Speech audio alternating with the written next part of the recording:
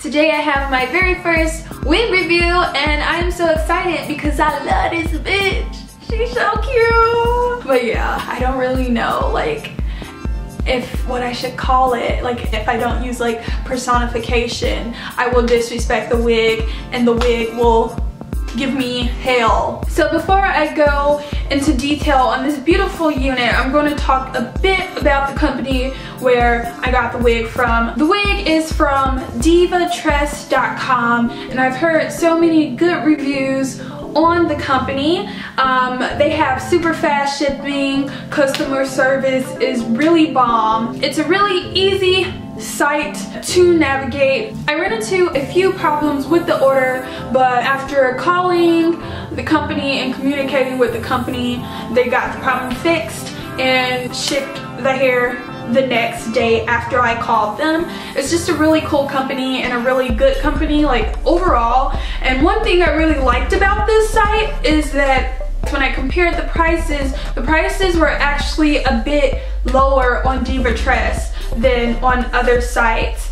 So yeah, so her name is Breezy and she's a model lace part wig. There's 3 options to part her. This is the middle part and this is how she came, but there's one to the right that's right there and there's one to the left as well. I haven't really tried out the whole 3-part thing because if I get something and it's like a middle part, I usually just slide it to the side. I would say she's either 16 or 18 inches long at the longest. At the shortest, she's about 8 inches. This unit came with layering.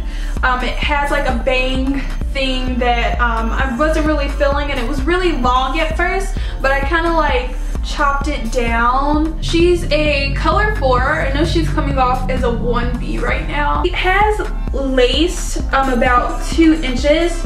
That's where the lace stops. Breezy comes with 2 combs in the front and 1 comb in the back. I don't use the combs because no matter what anybody says, the combs on wigs do like thin your hair out really bad, so I don't recommend using the combs. I recommend you know, placing the little strap bands a little tighter that come on the back and using bobby pins. But Breezy is actually a well-sized fit and it actually fits my humongous weird shaped head quite nice, so I'm actually not using any of the clips or any bobby pins or anything at all. I wanted something that looked like really mod and like really classy. It was like really easy to like play with, and I really wanted a side part that was like super like deep, like that covered my whole entire eye. The hair is really soft.